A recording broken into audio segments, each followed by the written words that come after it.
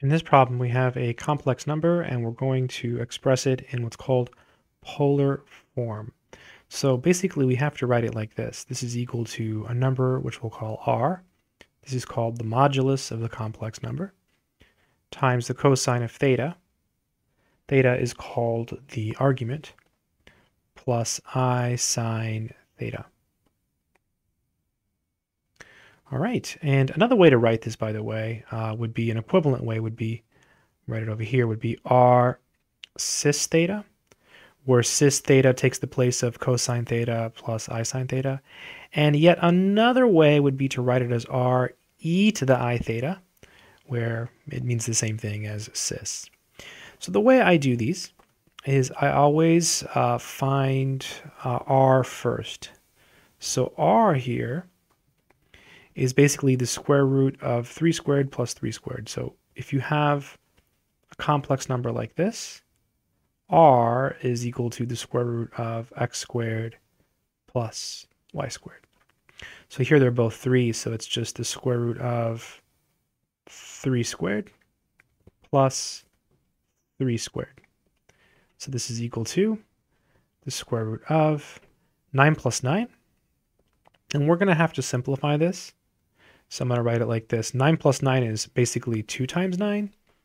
So I'm going to write it like this. And then watch this. We're going to break it up as follows. Square root of 2, square root of 9.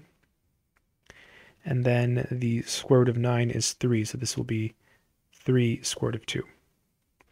So after I find r, I always go back and then I plug it back into this. So let's go ahead and do that. So this is 3 plus 3i is equal to r, which is 3 root 2, parentheses, cosine theta plus I sine theta. And again, different people do it different ways. You could do it another way. You can use tangent. I like to do this because it really helps me think about the location of the angle and of the complex number. So you find your r, plug it back in, and let's get rid of this r by dividing both sides by it.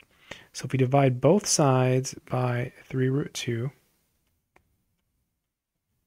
we should divide each term by 3 root 2, so it'll be 1 over the square root of 2 plus 1 over the square root of 2 times I. I'm going to write it like that. It's this over this, right? The 3's cancel, equals cosine theta plus I sine theta. And here's the part I think is cool. So now you can use, the definition of equality for complex numbers, right? Two complex numbers are equal only when their real parts and imaginary parts are equal, right? So that would mean that the cosine of theta is equal to this.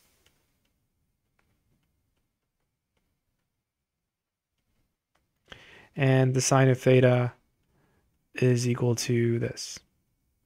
And if you're not familiar with this fraction, this is really, you can multiply this by square root of 2 over 2, square root of 2 over square root of 2. And maybe this will seem more familiar. This is the square root of 2 over 2. Maybe this is how you have it memorized, maybe. This is a very familiar angle. It's pi over 4, right? So the angle that solves both of these equations, the system of equations, is pi over 4. So that's our argument. And that makes sense, right? If you look at 3 plus 3i, it should be like right here somewhere, right? 3 plus 3i. So yeah, it looks to me like it's 45 degrees, which is pi over 4. So we did it. We've got it. So let's write our final answer down. Good stuff. So this is 3 plus 3i is equal to r, which I forgot what that was. I don't have this written down. It's 3 square root of 2. So this is 3 square root of 2. And then we had parentheses cosine pi over 4. Whoops, not theta. Theta is pi over 4.